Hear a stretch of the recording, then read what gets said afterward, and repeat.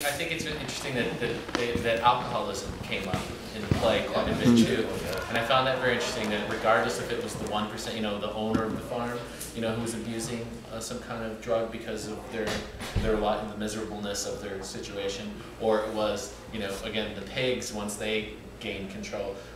Regardless of which side it was on, there was still that reliance on something, a substance, because obviously something was wrong with that cow, right? I did want to give a chance. A few of our actors have chosen to join us, which I think is great. We've got our donkey and our workhorse here. You guys want to come in? You've been working with this play for months now. Any of the issues that you want to? Yeah, it's something that hasn't been mentioned yet, but I look at the play often from Boxer's point of view because that's my character. So it's, spend a lot of time thinking about that, and the idea that. I don't feel that he gives us loyalty easy. I mean, when the pigs first come to him with this, he's pretty stubborn in what he's doing. But I feel like when a message gets thrown at him enough times and they strike that fear in him of losing the things that he loves in life, that's when he is ready for change. And then once he's gotten under this new regime, he won't change anything because that message is constantly being spit at him. And it's ingrained inside of him, and he doesn't want to change. Change is hard, and he wants things just to stay the same.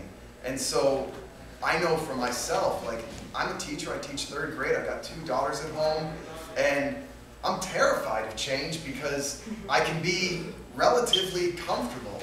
But when I think about what else is out there, it makes me wonder, like, how can we not have change?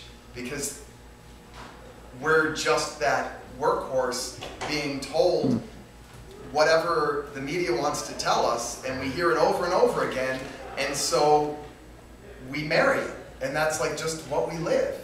And so I think there is a need for change, and I don't know, that's what hits me in the play. That's what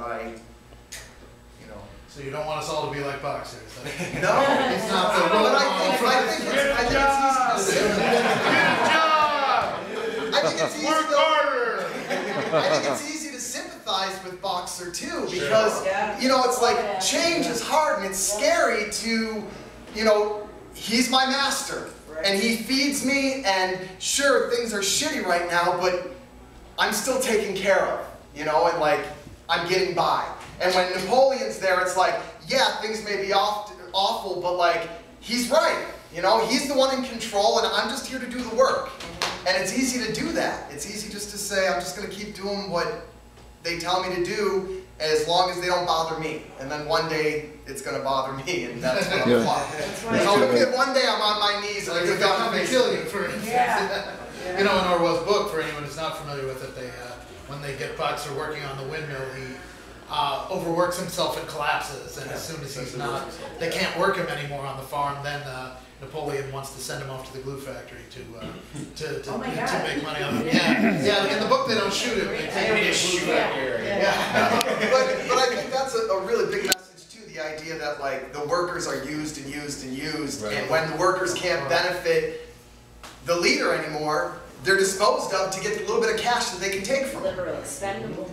That really reminds me of just like police and military. Like the message ingrained in their head over and over, they're just told that they're comfortable, like they're thinking maybe this situation sucks. There was a police officer in Boston who was crying when they were evicting people, and instantly they started berating the police officer, saying like, this is your job, this is what you're supposed to do. The other cops were berating. Yeah. And just thinking about like the way the military is used, they're used until they're no good anymore, and then like our veterans are not taken care of in this country, they're just dumped off. So I just see the like what we're saying about the workforce and the message there as being like certain professions or castes or what have you in our society. Yes, sir. Yeah, like just like watching like the whole play going on, like what I really get from it is like like subliminal messages. Like it's so subliminal that it acts upon like on a day-to-day basis, like on Occupy movements all around the world. It's like the infiltration of the minds, and tell them how to tell people, how to make them complacent, you know, to tell them that this is what you need. Like, for example, Mommy, with the sugar cubes and the ribbons. Tell her that she I love needs that, it, by the way. That got me every time. and then, what do you call it? One of the pigs having like his little war in the mind, thinking about, you know, if like the person that he co-leaded with, that they how they turned against each other. But like, so like what I really got out the play is just like, as human beings, this is not what we intended to be. You know, like think about us like in a big farm, living, working hard every day, and it's still not enough. It's still not enough. You know, regardless. Yeah, I think too that a lot of times we come to this movement of the occupation with the story we're trapped in, so to speak. You know, the Hopi proverb, he who tells the story rules the world. And even this message about working hard that you mentioned, I think many of us come to the movement really determined to work hard, but in a way that's almost cooperative with the powers that be, so we get kind of focused on reform. And the process, you know, that we're starting to articulate is that our engagement is about informing, reforming, and transforming. But how do you get to transform? You know, because it's an uneasy shift. And, you know, the philosopher Nietzsche said the deed transforms the doer. So the more we get active in being engaged with the kind of change we want to see, hopefully we become more empowered. Because in the immortal words of AC/DC, we're on a highway to hell. And we need the best of who we are together in order to get on a new path and create that path. So. I just wanted to say that it's interesting that you guys are the ones who stuck around. I mean, we're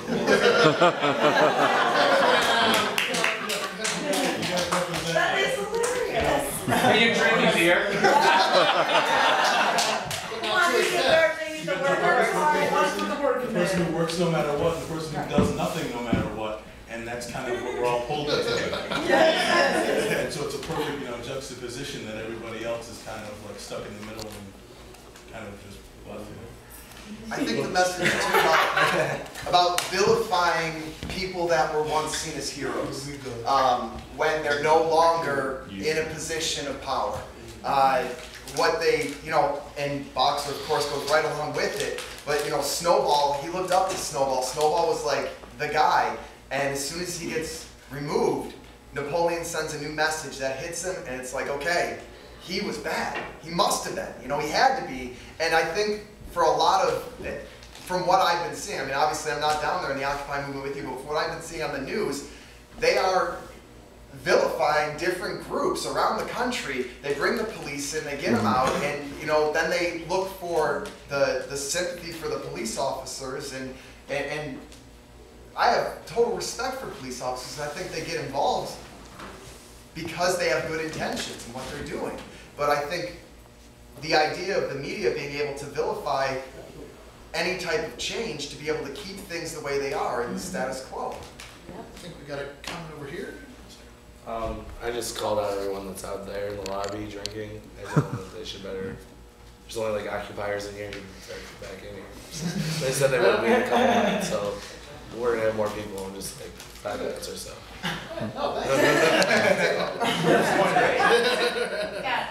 Oh, was there anything else you wanted to add? That was it. Okay. And over here. Something that really struck me was the debate that was going on with the windmill. And like an identity crisis, because like I think it was Napoleon was saying like, we don't want this technology, that's like what we're against, that's the way of man, and that's like, we don't want to become more like man. And then Snowball was making the argument about like, yeah, but we need to continue on, and we need to think about the future and sustainability. How are we going to take care of this farm if there aren't men to take care of it? Like, how are we going to take care of ourselves? And I think that that's really at the root of all social change, and what causes tension and discord, and you know, the process of trying to identify what it is you're about. What is it that you actually stand for? What is it that you stand against? Is using technology just continuing a capitalist system, or is finding alternatives, a way to transform through capitalism? And all these other questions about like where we are now and where it is we want to go.